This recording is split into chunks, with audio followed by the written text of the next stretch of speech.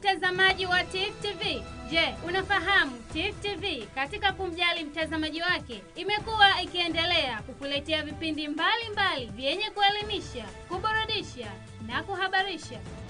Hujambo mtazamaji wa TIFU TV na karibu kwenye wasaa huu wa mchana wa habari. Ili kufahamu yalojiri hapa nyumbani na kwengineko kote duniani, utakuwa nami Abdulwahab Muhammad na mwenzangu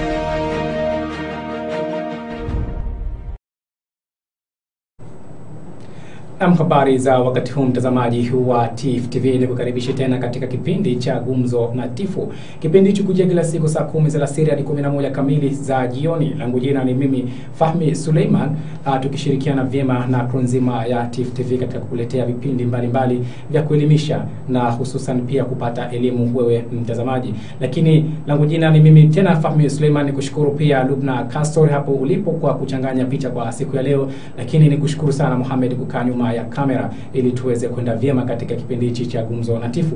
Hapo baadaye kama kawaida utapata kutuma message mtazamaji, lakini pia vile kupiga simu kuchangia ama kuuliza swali kwa kile ambacho tutakizungumza kwa siku ya leo. Na leo tupo na mgeni wetu, baadaye tutakuwa naye kutoka huko nchini Kenya. Lengo na madhumuni ambayo kuja hapa Tanzania, basi tutakuja kuzungumza naye hapo baadaye. Na kama ilivyo kawaida, sasa tuanze na habari za magazeti. Kama ilivyo kawaida, mkononi nipo na gazeti la Zanzibar Leo na tutapata kulisoma kujua kilichojiri kwa siku ya leo.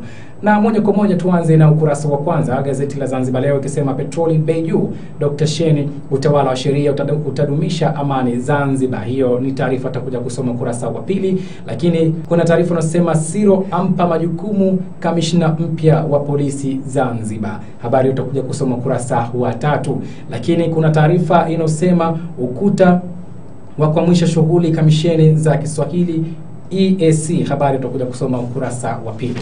Lakini tukianza na ukurasa wa pili, kama ilivyo kawaida mtazamaji, ukuta ama ukata wa kuhamisha shughuli kamisheni ya Kiswahili EAC. Uhaba wa fedha unaukabili kamisheni ya Kiswahili ya Jumuiya ya Afrika Mashariki ya vikwazo katika kufikia malengo ya kukua kimatumizi na lugha hiyo miongoni mwa nchi wanachama. Hiyo ni taarifa ukurasa wa pili. Tafuta gazeti hilo basi uweze kujipatia na kujisomea taarifa hiyo. Lakini kuna taarifa inasema Dr. Sheni, utawala wa sheria utadumisha amani Zanzibar. Rais wa Zanzibar na mwenyekiti wa Baraza la Mapinduzi Daktari Mohamed Sheni amesema utawala wa sheria ndio dira katika utoaji haki na ndio utakaowezesha Zanzibar kudumisha amani na utulivu iliyopo, ambayo ndio msingi wa maendeleo katika sekta zote za kiuchumi na kijamii. Lakini kuna taarifa inasema petroli bei juu. Mamlaka ya udhibiti wa huduma za maji na nishati Zanzibar ZURA imetangaza bei mpya za mafuta, huku mafuta petroli na taa yakipanda bei. Hiyo ni taarifa utakuja kuipata ukurasa wa pili na kama ambavyo nimeweza kukusomea. Lakini tukienda na ukurasa wa 3, kuna taarifa inasema Siro ampa majukumu kamishna mpya wa polisi Zanzibar. Mkuu wa jeshi la polisi nchini Simon Siro amemtaka kamishna polisi Zanzibar Mohamed Hassan Haji kutatua changamoto zinazowakabili jeshi la polisi ikiwemo viashiria vya ugaidi. Hiyo ni taarifa pia ukurasa wa 3 gazeti la Zanzibar Leo. Lakini kuna taarifa inasema Abudu ataka viongozi wa heshimu katiba. Waziri wa nchi ofisi ya Rais, Katiba, Sheria, Utumishi wa Umma na Utawala Bora Haruna Ali Suleiman, waziri wa nchi ofisi makamu pili wa Rais Mohamed Abudu amesema Zanzibar na Jamhuri ya Muungano wa Tanzania zina katiba zake zinazojitegemea, hivyo ni vyema kwa viongozi kutoa kauli zinazoweza kuleta sintofahamu na kutovuruga jamii. Hiyo ni taarifa pia unaipata ukurasa wa 3. Lakini kuna taarifa nyingine inasema RC ataka mahakama iongeze uwajibikaji.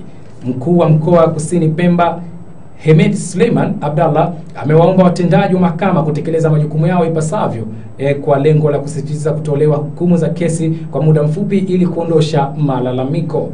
Lakini kuna taarifa nyingine inasema sheria kuwabana mashahidi muhimu yaja. Sheria kuwabana mashahidi muhimu yaja. Tume ya kurekebisha sheria kwa kushirikiana na jeshi la polisi imeandaa sheria ambayo itamlazimisha shahidi muhimu kwenda kutoa ushahidi mahakamani. Hiyo ni taarifa ukurasa wa 3 gazeti la Zanzibar Leo. Lakini kuna taarifa inasema milioni 40 za tengwa matengenezo skuli ya Urumzi. Na katika ukurasa wa 4 kama ilivyo kawaida, hii ni sehemu ya maoni yetu. Na tunasema jamii itambue kuwa haki inapatikana mahakamani. Jamii itambue kuwa haki inapatikana mahakamani. Lakini katika sehemu uchambuzi wa habari kuna taarifa inasema ushirikiano kumaliza janga la matumizi ya dawa za kulevya. Na sasa tuingie katika ukurasa wa 5 ambapo kuna taarifa kutoka huko kisiwani Pemba. Karafuu kuongezewa thamani. Waziri wa biashara, viwanda na masoko Balozi Amina Salum Ali amesema serikali inakusudia kuongeza uzalishaji wa mazao mengine kupitia malighafi za karafuu ili zao hilo liweze kuwasaidia wananchi katika harakati zao za kimaisha. Lakini kuna taarifa nyingine inasema RC tembelea miradi inotekelezwa baraza la mji Chake Chake. Lakini kuna taarifa inayosema Kokota waomba kujengewa kituo cha afya. Tatizo la kutokuwepo kituo cha afya wilaya ya Wete Pemba imesababisha wananchi kutafuta huduma hiyo mji wa Wete, hali inosababisha wajawazito kujifungua nyumbani. Lakini tumalizie katika habari za magazeti. Hapa kuna taarifa ukurasa wa 6 ambazo ni taarifa kutoka mahakamani hizi ikisema Chuni kutinga kizimbani tena kesho. Kijana Hassan Ali maarufu kama Chuni mwenye umri wa miaka 27 mkazi wa Bububu wilaya ya Magharibi Unguja anatarajiwa kufikishwa tena mahakamani kesho kuendelea na mashtaka ya unyang'anyaji na upokonyaji. Hiyo ni taarifa ambayo unipata katika ukurasa wa 6. Lakini kuna taarifa nyingine, babu apewa onyo atakiwa kutorudia kosa. Mahakama ya mwanzo Malindi imempa onyo Isa Bilali Isa mwenye umri wa miaka 60 mkazi wa Muungano wilaya ya mjini Unguja, huku akimtaka kutorudia tena kutenda kosa la kusababisha la kufanya biashara katika maeneo ya wazi. Hiyo ni taarifa pia katika ukurasa wa 6. Lakini viatu nusura vimpeleke jela. Kijana Ali Saif Ali mwenye umri wa miaka 26 mkazi wa Magogone wilaya ya Magharibi B Unguja amelazimika kulipa faini ya shilingi 30,000 katika mahakama ya mwanzo Malindi ili kujinusuru kutumikia chuo cha mafunzo kwa muda wa siku 30. Na katika habari za magazeti ni hizo ambazo nimekuandalia kwa siku ya leo. Na sasa tuangalie katika habari za kimataifa. Na tukianzia na habari za kimataifa, tuanzie huko nchini Afrika ya Kusini. Rais wa Afrika ya Kusini Jacob Zuma amepewa muda wa masaa 48 kuondoka madarakani au kujiuzulu. Muda huo wa masaa 48 aliopewa Rais Zuma umetolewa Jumanne. Tahadhari kwa iwapo atagoma kujiuzulu basi ataondolewa kwa nguvu. Taarifa hizo zimetolewa na kituo cha habari cha SEPSI cha Afrika ya Kusini. Lakini kamati ya uongozi wa chama cha ANC ilifanya mkutano ambapo kulijadiliwa swala zima la Jacob Zuma. Wanachama wa ANC wamesema kuwa Zuma ajiuzuru ili asije akapelekea chama cha ANC kushindwa uchaguzi mwaka 2019. Na sasa tukiangalia katika habari nyingine za kimataifa, idara ya ulinzi ya Marekani inatarajia kutoa kiwango cha dola milioni 500 kwa wanamgambo wa kundi la kigaidi la PKK, KCK, PYD na YGP. Kwa mujibu wa habari iliyotolewa kuhusu Syria na idara ya ulinzi wa Marekani, pesa hizo zitatolewa kwa lengo la magaidi na wanamgambo hao, ikiwemo kwa kununua makombora na silaha nzito na matibabu pamoja na usafiri. Kiwango cha magaidi wa kundi hilo kitaongezeka kufikia wapiganaji 30,000 mwishoni mwa mwaka 2018. Lakini tukirudi na taarifa ya hapa nyumbani, katiba ya Zanzibar ya mwaka 1984 ambayo inatambua uwepo wa serikali za mitaa chini ya ibara ya 128 imepelekea kuanzishwa kwa mabaraza ya wadi na kamati za mashirikiano na sheria hapa Zanzibar. Fanya hivi kwa lengo zima na baadaye kwenye kamati za maendeleo za mikoa, na hatimaye mipango ile sasa ndiyo iletwe kwenye serikali kuu. Tukifanya hivyo, tuna imani kwamba ushirikishwaji wa kutosha wa wananchi katika kuibua mahitaji yao yawe ya kiuchumi, yawe ya kijamii, yawe ya kiutamaduni, yawe ya kisiasa, yatapatikana kutokana na mfumo huu. Na mtazamaji, kwa taarifa hiyo na taarifa nyingine usikose kuungana nasi fikapo saa 1 kamili katika TIFF TV habari. Na sasa tupate matangazo mafupi tukirudi studio na mgeni wetu.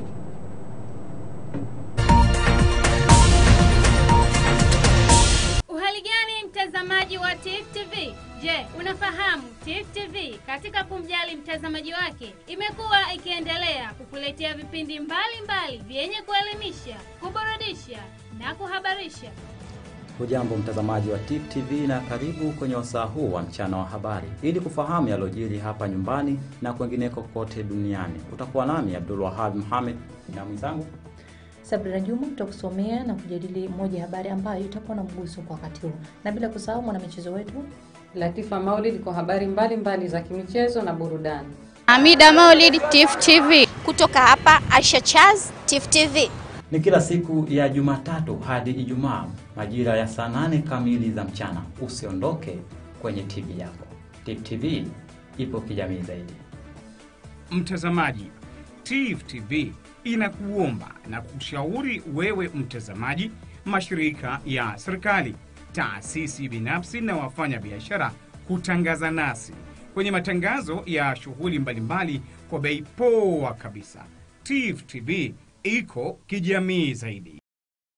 Bodi ya mapato Zanzibar ZRB inawakumbusha wamiliki na madereva wa vyombo vya moto pamoja na wananchi wote kwa ujumla kwamba ni kosa kisheria kuendesha chombo cha moto bila kuwa na leseni halali ya udereva. Iliyoato Zanzibar ZRB inawakumbusha wamiliki na madereva wa vyombo vya moto pamoja na wananchi wote kwa ujumla kwamba ni kosa kisheria kuendesha chombo cha moto bila kuwa na leseni halali ya udereva iliyotolewa na mamlaka inayotambulika kisheria. Kwa tangazo hili, ZRB inawataka madereva wote wa vyombo vya moto ambao leseni zao zimemaliza muda wake wafike ZRB kwa ajili ya kufanya utaratibu wa kuongeza muda leseni zao kwa mujibu wa sheria. ZRB inaendelea na zoezi la kuwabaini wale wote ambao wanaendesha vyombo vya moto bila kuwa na leseni halali za udereva na wale ambao leseni zao zimemaliza muda wa matumizi, na yoyote atakayebainika atachukuliwa hatua za kisheria. Tafadhali dereva, fuata sheria, epuka usumbufu, tulipe kodi kwa maendeleo ya Zanzibar.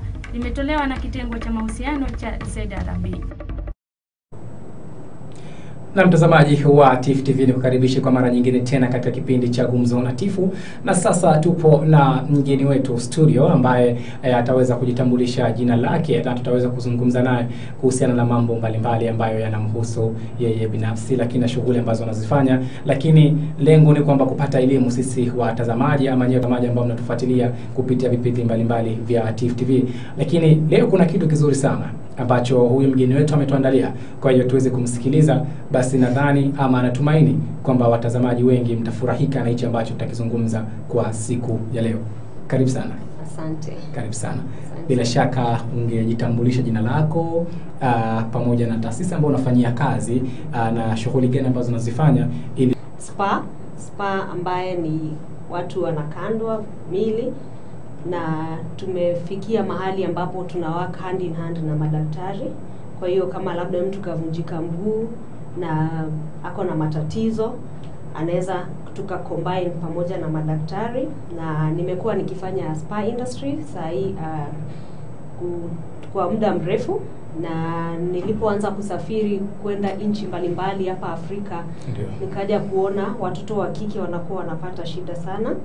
Tuna vikundi mbalimbali. Tuna moja inaitwa Upendo Women's Foundation ambayo ilianzishwa na dada mmoja rafiki yangu anaitwa Jerithu Bay, ako Marekani, na tuna donors wetu kule. Kitengo kile tunasaidia watoto wa kike na wakiwa kwenye siku zao za mwezi, wale hawawezi waka afford kununua zile towels, tunawapatia ambazo wanaweza wakasafisha na wakatumia tena. Kwa hiyo kwa kila mtoto wa kike tunampatia bucket ndogo ya kuoshea zile pads, na pia tunampatia pads 8 na shields 2, na tunawafundisha mambo ya hygiene. Na Minister of Health Thabit Kombo ni mmoja wapo wale watu Tanzania wametuwezesha kukua na kuanzisha ile bodi hapa Tanzania. Na tunapatia watoto wa kike, kwa sababu tulikuja kujua watoto wengi wa kike wakiwa kwenye siku zao za mwezi wanakuwa na haya, na kama haezi akafford inabidi akae nyumbani. Ndio. Na future ya nilipokuja na nikarudi, nikatoka nikaenda zangu Sudan kufanya kazi. Nilipokaa kutoka Sudan nilikuwa tunapata mvuto wa kurudi Zanzibar. Na niliporudi nikapata watoto wengi wa kike hawapati kazi. Watu wengi hawapati kazi hapa kwa sababu ya lugha. Sasa nikaangalia hii kazi yangu hii nyingine ya kukanda na nini ni kitu ambacho tunafanya kwa mkono.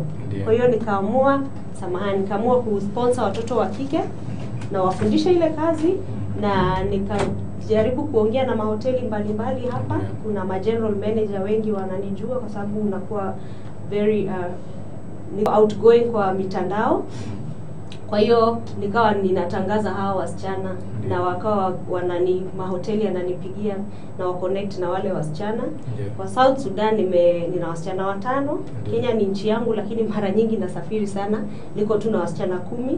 Lakini kwa Tanzania, kwa Zanzibar, Dar na Arusha, na ninataka pia kwenda Kigoma pia, huko niliona watoto wa kike pia wana struggle hapa na pale.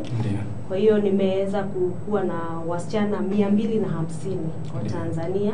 Kwa sababu niliangalia nikasikitika sana. Mtu anakosa kazi juu ya lugha.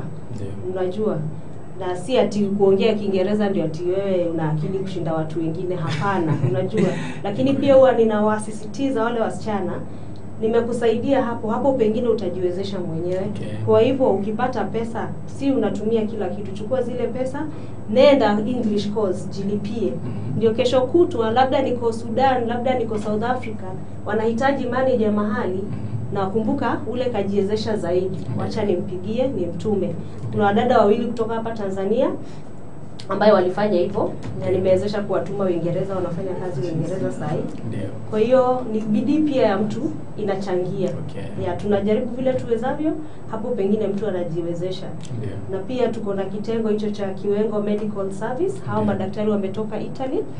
Na lengo lao ni wanatibu watu wa kawaida ambaye wanaweza kujilipia hospitali. Na mwenye haezi kujilipia, kwa zile pesa watalii wanalipa, inasaidia Mtanzania wa kawaida. Juzi kati kulikuwa na kijana mmoja upande wa Kiwengwa ambaye alipata ajali, alianguka kutoka kwenye mnazi na alienda hospitalini, ange afford kufanyia operation. Kwa hiyo alirudishwa, alikuwa ameketi tu nyumbani na akavunjikia miguu huku. Kwa hiyo wale Dr. Barbara na Dr. Mara wameweza kuenda kumlipia hospitali, amepata matibabu ya operation, na tunamshukuru tena Mheshimiwa Thabit Kombo kwa sababu ametuunga mkono sana. Ningependa pia kumshukuru shehe wa Kiwengwa. Juzi tulikuwa na sherehe pia kueneza kazi zetu, na walikuja wote 2 pale, na shehe alisema tusiwe kama wageni tujisikie ati tuna wasiwasi. Tunatuunga mkono kwa sababu tunaleta ujuzi wetu na pia tunasaidia watu wake. Na wiki kadhaa zijazo nitaenda Zimbabwe. South Africa pia kuna wasichana nimewekewa kitengo, nitaenda kwa train. Nitaenda Zimbabwe, nina passion sana ya Afrika. Nimechoka na kutawaliwa miaka nyingi na hatukui, na tuna mambo mengi, tuna madini, tuna nini. Kwa hiyo ni lazima tueneze masomo. Ndio tujue rights zetu. Sio kila saa watu wanatoka huko Europe na wapi wanakuja wanachukua vitu zetu na sisi tumekaa tu. Kila mtu jitahidi mahali unaweza. Kama umetoka kijijini, naambia wale wasichana ninawafundisha, naambia wewe ndio unajua shida za kijiji yako. Kama mimi nimeweza kukutrain, na wewe japo wewe ujaribu train wasichana wengine 10. Hao 10 na hao wakitrain wengine, tunazidi kupunguza shida za Afrika na kila mtu anapata ajira. Lakini kwa hapa tuseme Zanzibar, toka ambapo umekuja na kuanza hili darasa la kuwasomesha ama kwa train hawa watoto wa kike, upokeaji wao, labda mwamko wao upoje? Yani kukupokea vile na kujitokeza kwao katika kulijua lile ambalo unafundisha upoje? Na hao unafundisha zaidi ni kutoka Zanzibar hasa ama ni kutoka sehemu mbalimbali lakini wapo Zanzibar? Sehemu mbalimbali, lakini wengi wako hapa Zanzibar. Zanzibar ni nchi ya utalii. Kwa hiyo wanakuwa wametoka mikoa mbalimbali. Lakini nyumbani ni karibu na Arusha. Huwa saa zingine nachukua vitengo naenda Arusha na wa train. Lakini mwanzoni nilipoanza kuwa train, nilitrain group ya kwanza Arusha. Walikuwa wanaogopa sana, manake walikuwa naambiwa kazi ya massage ni kazi ya ukahaba ambaye watu hawajui. Ukigoogle sasa tunasema internet ni mitandao ni masomo ya bure. Kwa hivyo mtu akikuwa ignorant kuhusu kitu na blame yeye, kwa sababu ukiingia tu Google ukiandika chochote inakupatia jibu. Kwa hiyo nilipoanza wale wa kwanza wakawa, kuna mama mmoja mzungu alikuwa ananiambia, Sasha, lazima tusaidie hawa wasichana. Sitaki kuwaacha na hii maisha wako nayo, wako na watoto, wanafanya housekeeping, wanalipo mshahara mdogo. Ningependa tu tuwasaidie. Akaniambia yeye pia amefanya kazi kama yangu, ametoka Marekani. Lakini hangeweza kuwafunza kwa sababu yeye hawezi kuongea Kiswahili. Sasa na mimi mwanzoni ilikuwa ni challenge kubwa sana kwa sababu ilikuwa inabidi nikiweka kama hawezi kuongea Kiswahili. Sasa na mimi mwanzoni ilikuwa ni challenge kubwa sana kwa sababu ilikuwa inabidi nikiweka kama ni mfupa fulani ni Google kwa Kiswahili huo mfupa unaitwa vipi. Kwa hiyo kwangu pia ilikuwa ni baraka kwa sababu nilisoma science, kwa sababu ile ni science tunasoma, na kule nimesomea Kenya, nimesomea South Africa, bado South Africa naendelea kusoma. Mwaka ujao naenda kufanya mitihani yangu ya nutrition and dietetics. Kwa hivyo spa industry ni kitu ambacho kinakuwa na ni kitu ambacho kitakuwa kikubwa sana miaka ya baadaye. Kwa hivyo mtu akitaka kuwa ignorant, hiyo ni shauri yake. Nika empower wale wasichana, na nilipowatafutia kazi tulipofanya demonstration pale River Trees Hotel, tukaita staff hao wengine wote tufanye demonstration wajue spa ni nini. Ndio kuna watu wanakuwa wanafanya tabia kama hizo, lakini spa yenye mimi nimetrainiwa ni something very professional. Doctors wanasomea anatomy and physiology, nimesomea anatomy and physiology. Ukiwa una shida ya mfupa nitajua huu ni mfupa mgani, naweza nikakufanyia nini. Alafu kilicho pia nivutia kwa Zanzibar ni kufanya, nimekuwa kila nikija Zanzibar naenda kufanya utafiti kwa mambo ya spices. Na kazi yangu inapelekana sana na mambo ya spice. So nilipoanza ku-research, hii nimejifanyia research mwenyewe kwa Google, vile nasema mitandao ni shule ya bure. Nimefanya research yangu kwa Google na nikakuja kujua karafuu kwanza ni dawa kubwa sana ya mifupa. Nikawa nikisoma kuhusu nyakati za kitambo Zanzibar, walikuwa kumbe Zanzibar pia wana embrace kukanda kutoka kitambo. Kuna baba mmoja hapo Michamvi ambaye alirithi kutoka kwa babu yake, ukivunjika mifupa uende hospitali anaenda kukutengeneza. Zamani ilikuwa ni hivyo kwa sababu zamani ilikuwa ni hivyo. Kwa sababu nilipojua vile nikawa nasema lazima nitakuwa nikirudi mara kwa mara, nitakuwa narudi Zanzibar, na nimepapenda kabisa. Na naweza sema Zanzibar is my second home, ni nyumbani yangu ya pili. Na karibu sana. Asante. Na wanawake tunataka wajitahidi zaidi. Ndio. Na pia ninaambia watu, sisi tukiwa tunasoma tulikuwa tunaamshwa asubuhi na ambao hebu amka haraka sana uende shule ndio uajiriwe kazi nzuri. Nataka kuomba wazazi tubadilishe hiyo, ndio maana sisi wa Afrika bado tuko nyuma. Ni tufundishe watoto, tia bidii shuleni, ufungue kampuni yako kesho. Ndio. Kwa sababu tumekuzwa na akili za kutegemea mtu mwingine. Kila mtu anaweza. Ukianza hata kuuza tungule pale barabarani na umwamini Mwenyezi Mungu, atakuza ile biashara yako. Kwa hivyo pia bidii ya mtu inachangia sana. Na kwa kujitokeza, si wasichana wengi wanajitokeza. Wasichana wengi wanajitokeza ni kutoka mainland. Wasichana wengi wamejitokeza kuja kufanya hizi training. Sasa zile niko hapa, wengi wanakuwa wametoka mainland. Na mtazamaji wa TIFF TV, kama ambavyo tunaweza kuzungumza hapa na Sasha kutoka huko Kenya, na amefika Zanzibar, na kama ambavyo tunaweza kuona ni nini ambacho ametuletea hapa. Lakini tutaendelea kuzungumza naye mengi ambayo pia anafanya, lakini pia tutaweza kujua ni mafanikio gani ambayo kapata, lakini na changamoto gani pia anazokutana nazo katika mambo mbalimbali ambayo yeye anajishughulisha nayo. Lakini pia niseme kwamba kila kazi basi ina faida yake na hasara yake, lakini mtu yote unaambiwa kazi ni kipimo cha utu. Kwa hiyo binadamu kama binadamu basi hatutakiwi kudharau zile kazi ambazo tunatafutiwa na tunafundishwa na kuzifanyia kazi. Kwa maana hiyo ukipenda kazi yako basi mafanikio yako utayapata wewe mwenyewe katika maisha yako. Mtazamaji, basi nikwambie tuweze kupata pia matangazo mafupi. Tukirudi studio tutaendelea kuzungumza na Sasha ili kujua ni mafanikio gani, changamoto, lakini matumaini yake ya baadaye. Lakini pia anapatikana sehemu gani katika kufanya hichi ambacho anakifanya, lakini masomo yao wanatolea wapi, tutakuja kujua hapo baadaye kidogo. Tupate matangazo mafupi, tukirudi studio tutaendelea.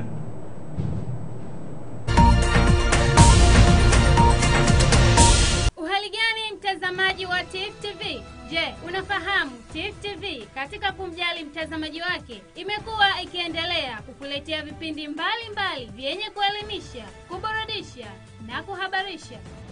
Hujambo mtazamaji wa TIFF TV na karibu kwenye wasaa huu wa mchana wa habari. Ili kufahamu yalojiri hapa nyumbani na kwengineko kote duniani, utakuwa nami Abdulwahab Mohamed na mwenzangu Sabrina Juma, tutakusomea na kujadili moja habari ambayo itakuwa na mguso kwa wakati huu.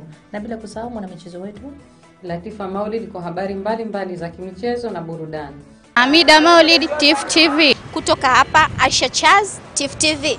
Ni kila siku ya Jumatatu hadi Ijumaa majira ya saa 8 kamili za mchana. Usiondoke kwenye TV yako. TIFF TV ipo kijamii zaidi.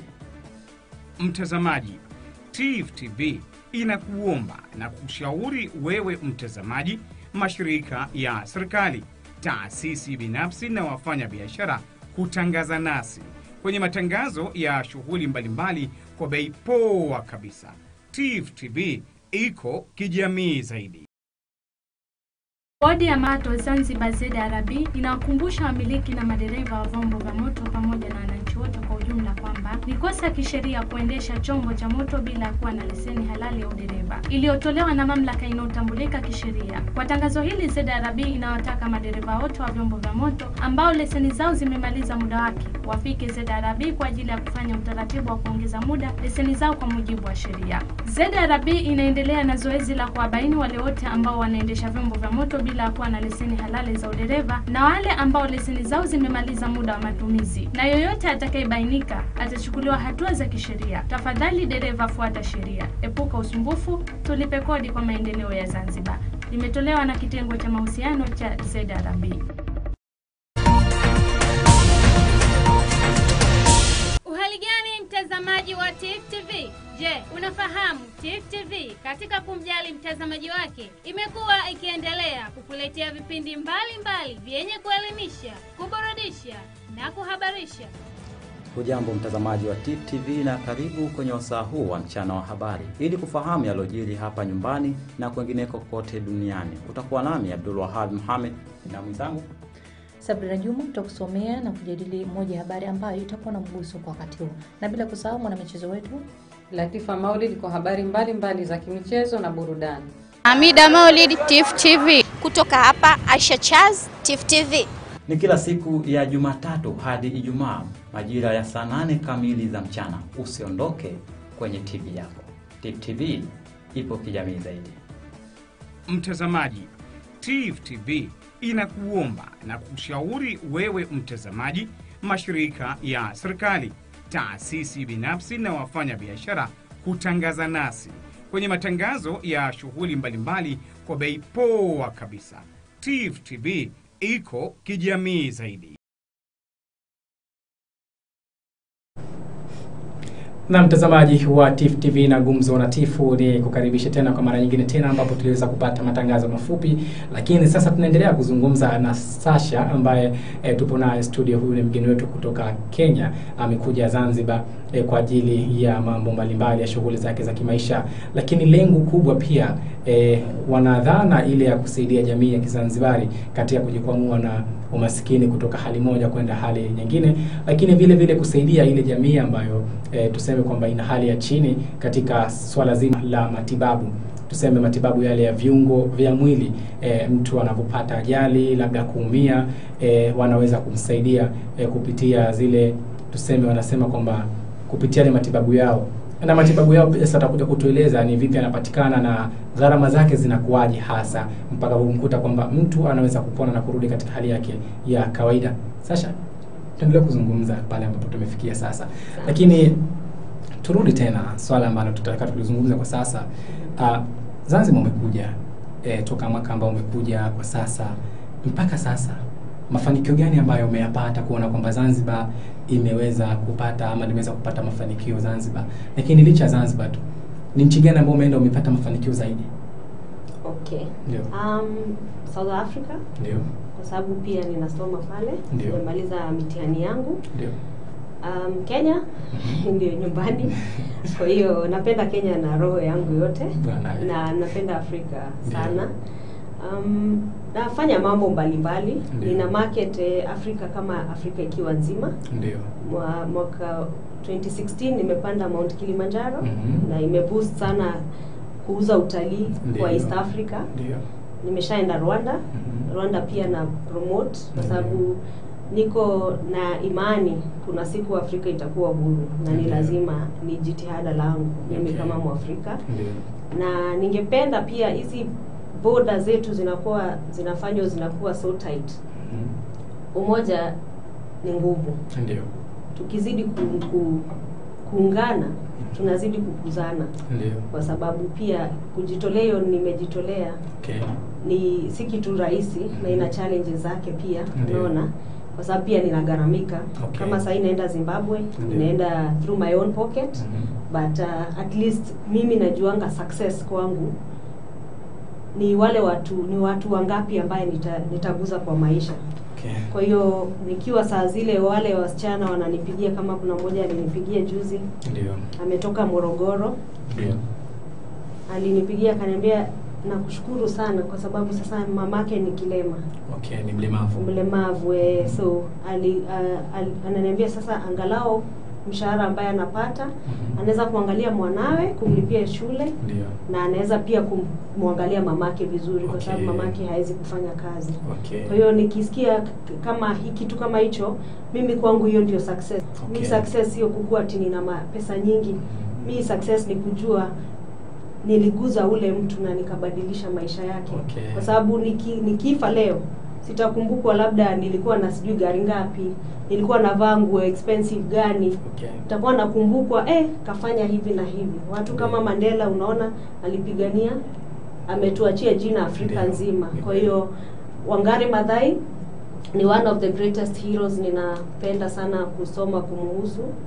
Nilikuwa na bahati kumuona akiwa uhai na niliona ile vita alipigana Kenya juu ya miti. Akavuliwa mpaka nguo, akateswa sana na serikali ya rais wetu wa pili. Lakini give up.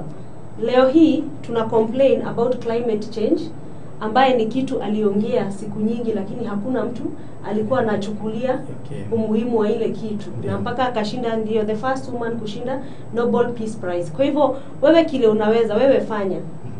Mungu ndiye ajuae kesho. Mungu ndiye atakaye kureward. Saa nyingine kweli napata changamoto, una train mtu anafika mahali akishaanza kupata mshahara anakuwa anakudharau na nini. So ndio ukipeana fanyia Mungu. Usifanyie mwanadamu. Ukifanyia mwanadamu kwa kweli kesho utachoka. Wazanzibari wanasema kwamba tenda wema usingoje shukrani. Kweli. Fanya mtu wema kisha ondoka. Afu shukrani atakuja kukupa wakati wake. Lakini licha kwamba mafanikio ambayo unaweza kuyapata, lakini kwa upande wa zile challenge ama changamoto, ukiacha kwamba mtu labda kumsaidia afu mwisho siku akaja akakudharau, ni changamoto gani nyingine ambazo unazokutana nazo kwa kama mwanamke ambaye unapigania maisha ya Kiafrika kwamba kila mmoja aweze kupata maisha bora? Kukua mtoto wa kike, kwanza mtoto wa kike kwa hapa, especially kwa hapa kwetu Afrika. Ndio. Akikuwa ni kama ataonekana ni kama atakuwa successful. Watu hawajaamini eti ya kwamba mtoto wa kike anaweza tu kukua successful. Kila siku tunabandikwa maneno. Ndio. Tunatukano kila siku, tunaitwa makahaba na nini na nini. Lakini ni wewe kama wewe usipokuwa strong for your own person, hautaweza kwenda to the next level. Kwa hiyo ni changamoto kubwa sana. Alafu na intimidation, kufanya kazi kama viongozi labda ni wanaume, wakiona uko very strong wanakuwa wanataka kukuandamine. 2015 nilipoteza kazi yangu hapa Tanzania. Nilikuwa nafanya na hoteli moja kubwa sana hapa. Na sitataja jina ya hoteli manake wenye hoteli walikuwa watu wazuri sana. Lakini general manager walikuwa wameweka pale ni Brazil. Alikuja tu kuingia wiki ya kwanza tu akafuta Watanzania 40 kazi, department zote. nikaongea na managers wenzangu ambaye wote walikuwa wanaume. Nikawaambia hamwezi mkaachilia watu wafutwe kazi tu hivi, hawa watu wote wana mafamilia. Kukaa baada ya mwezi tena akapunguza. Kumbe alikuwa kwanza yeye ni racist, hapendi watu weusi, alikuwa hata anashindwa kuficha. Nikawaambia akiendelea hivi, kama hampiganii hawa watu, mimi akiendelea hivi nitaandikia directors wangu. Kwa sababu directors ni watu wazuri na walikuwa analipa mpaka Mtanzania ule anasafisha choo walikuwa anamlipa vizuri. Kwa hiyo nikawaambia ni haki kupigania hawa watu. Tena huyu ni mtu mgeni ametoka na huko ananyanyasa watu wenyu, mnafahamu wapiganie. Mimi ni mgeni hapa. Kwa hiyo hawakufanya chochote. Nikaambia kigusa mmoja kwangu nitapambana na yeye. Na kweli akafuta msichana mmoja kwa spa. Na nikatuma email Singapore. Na nilipotuma email directors kwanza wakasema kwanza, kwa sababu nilipotuma email nilitisha hao manager wote majina. Nikamwambia nataka jina ya kila Mtanzania aliyefutwa kazi. Na nilipotuma vile walipiga simu wakasema wangetaka kujua kwanza, yeye akapatia suspension ya 2 weeks wajue kama ya kwamba ninasema ukweli. Na within the 2 weeks suspension FC wetu akaambiwa ni atakuwa ana head hotel. Lakini huyu GM aliweza kulikuwa na South Africa mwingine mzungu pia alikuwa racist sana, pendi kuona watu weusi. Nakumbuka nilipambana na yeye siku moja akiambia mama mmoja hapo ati kama amemuomba keki. Akamwambia nani alikuambia watu weusi na weupe wanakaa pamoja? Nikamwambia na unafanya nini kwa nchi yetu? Sababu mimi niko East Africa, hapa ni kama nyumbani. Unafaa kuwa kwa nchi yako kama uwezi ukaheshimu watu wa hapa. So nimepambana nao, na katika hiyo kupambana wakaweza kupigia wale directors na kuwadanganya mimi ndio nadanganyana. Kwa hiyo wakanisimamisha kazi, lakini nimeweza serikali ya hapa naishukuru sana kwa sababu niliweza kuapply kwa lawyer na nikashtaki ile kampuni na nilishinda kesi yangu. Na pia Watanzania wale ambao walikuwa wamefutwa si kihalali waliweza kunicontact na nikawaconnect na lawyers na wakaweza kupigania haki zao, na nafikiri watalipwa hivi karibuni. Kwa hivyo ni vizuri kukua jasiri kama mwanamke, kwa sababu unajaribu sana kuintimidatiwa. Alikuwa GM huyo alikuwa amejaribu mpaka alikuwa anataka kufanya mambo ya corruption, kama ni kuwe nimewekewa vitu kama dawa hivi ndio nishikwe, na alikuwa amepanga mambo mingi mbaya sana. Lakini nilipojua nilienda kwa ofisi za polisi, nikaripoti kila kitu yenye ana plan kunifanyia, nikaandika OB. Na baadaye wenyewe walikuja kuona kumbe nilikuwa nasema ukweli baada ya hoteli kuanguka, kwa sababu ile ni kampuni ilikuwa ina invest na watu wake. Walikuwa mpaka wanaleta walimu, tulikuwa na walimu wa Kifaransa, tulikuwa na walimu wa Kiingereza. Kwa hivyo Tanzania yote alikuwa amefanya kazi pale, alikuwa na benefit sana. Kwa hivyo mimi kuona organization kama ile inaenda chini hapa Afrika kwangu, siwezi nikakubali, kwa sababu mimi nishasomea Ufaransa. Kuuliza tu nimeshuka hivi, nauliza mtu tu direction ya hoteli na niangalia ni kama ambaye mimi ni mnyama. Nashangaa na vile wao wakija hapa kwetu tunawapokea vizuri, unajua. Kwa hivyo mtu akikaa ni kama ataleta mambo ya kudhalilisha Mwafrika mwenzangu, niko tayari kupambana naye, kwa sababu hata sisi mahali tumefikia na kupata uhuru kwa sababu kulikuwa na watu pia walikuwa jasiri japo waliteseka. Kwa hivyo lengo langu ni kuacha legacy. Ni kuacha legacy. Na kuna umoja wa madereva wa Zanzibar waliwahi ni contact nao, wanakuwa wana visit watoto wenye special needs, na pia ninajaribu sana kuandikia body zile ninajua huko nje, kwa sababu ninajuana na watu wengi sana sasa internationally and especially through media. So najaribu kuandikia tuone pia wale watoto kama wanaweza tengenezewa kitengo chao. Unajua shule zenye ziko na what they need, lakini bado sijafika kwa hilo lengo. Lakini nataka kila mahali, kila nchi nitakayotembea Afrika niache hata kama ndasaidia mtu mmoja. Ni vizuri sana. Basi mtazamaji, nikwambie kwa sasa unaweza kutupigia simu kwa 0777373767. Niseme simu yangu ipo hewani kwa sasa, basi tupigie simu ama uweze kuuliza swali ama kuchangia kile ambacho tunakizungumza kwa siku ya leo. Lakini simu tayari imeingia hiyo. Alo kwenye line. Asalamu alaykum. Halo, ametoka hewani huyo. Na mtazamaji, kwa sasa basi tupigie simu kwa 0777373767. Simu yetu kwa sasa ipo hewani, lakini pia tunasema kwa wale ambao wenye mafuta madogo, unaweza pia ukatuma ujumbe mfupi wa maandishi na nitaweza kusoma au ukiwa swali ama kuchangia. Tunasubiri jamani. Watu basi kwa wale ambao wana mafuta madogo, basi msibibu ama useme waweze kutuma ujumbe mfupi wa maandishi na sisi tutaweza kusoma hapa ili kujua ni kitu gani ambacho tunaweza kusaidiana kwa pamoja katika familia, lakini katika jamii ambayo imetuzunguka. Tuendelee kuzungumza huku ikiwa tunasubiri simu za watazamaji. Labda umetaja zile changamoto ambazo umekumbana nazo na nini, lakini sasa tunataka kufahamu sasa ile kazi ambayo mnaifanya, labda ambao unashirikiana na wale madaktari katika swala zima la matibabu. Kazi hii toka kuanza kuifanya hapa Zanzibar, labda wale wa Zanzibari wamesha, kabla jamaliza kuuliza swali tupigie simu. Naam, kwenye line. Hello, asalamu alaykum. Assalamu alaykum. Wa alaykum salam. Nani jina, wapi unapiga simu? Sasa mimi agomeni ya baba ya studio. Safi, karibu. Asante. Nasema kwanza namtakia dada wangu. Na ndio sasa, je, kuna watu wangapi ambao kushawasaidia sasa hivi tuelewe? Sawa, shukrani. Sawa. Swali lake huyo ameuliza hivyo. Kwa hiyo tujibu swali lake alafu tutarudi kuuliza swali lingine. Sawa.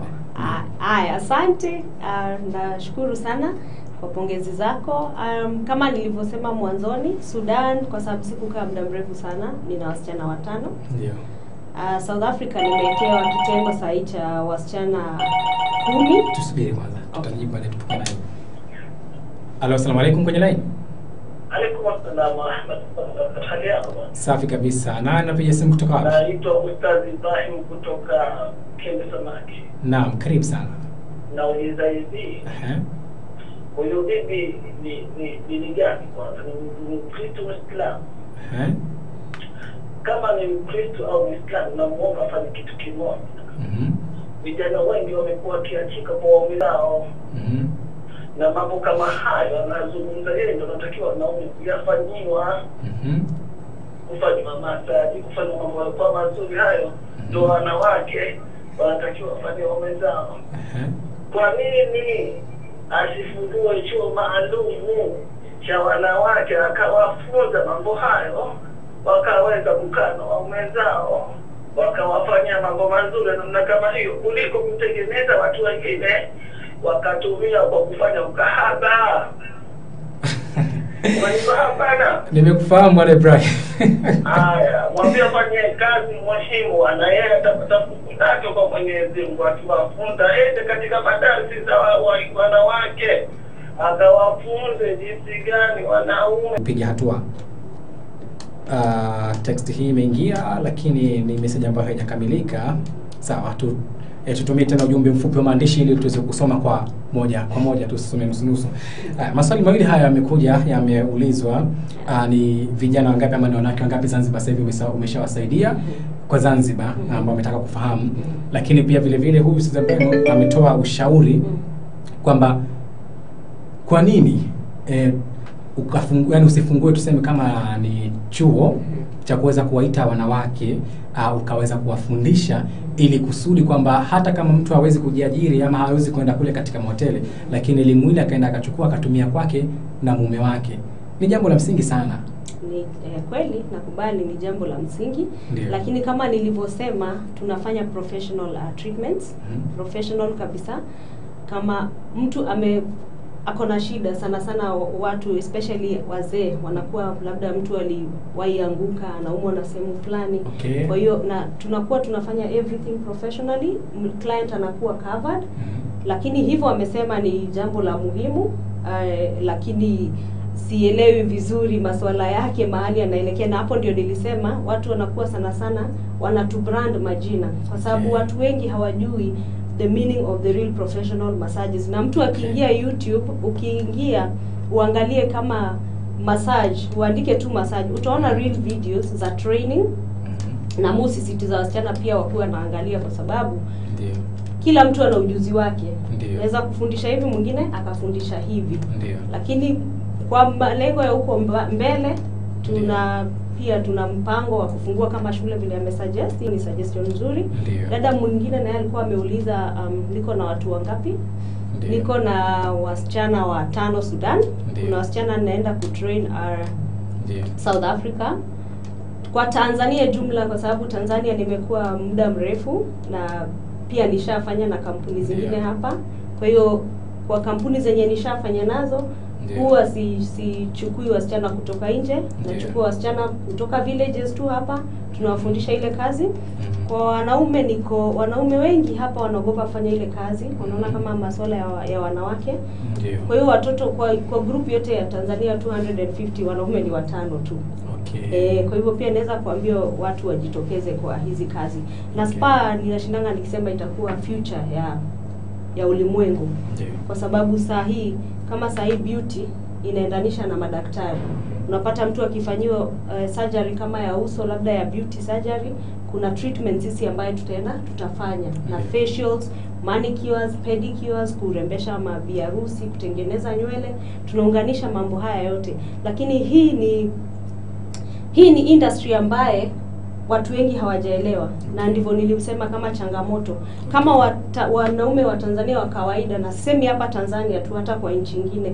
Kwa Kenya sasa sababu tumefanya a lot of marketing, hoteli nyingi na nini, watu wengi washakuja kuelewa what is a real massage. Unaona?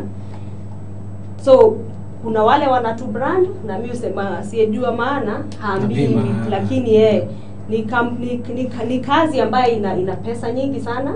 Kwa hivyo ni kazi, hata ninaambianga wasichana wangu kesho kutwa jaribu ufungue sehemu yako. Okay. Unaona, kwa sababu inatengeneza pesa nyingi. Unaona, unaweza pata mtu mmoja tu anaingishia, msichana mmoja anaingishia kampuni kama $3,000. Kwa hivyo pia wakiajiriwa ninakuwa napigania mishahara zao. Wale mimi ambayo wanapata kazi through mimi naambia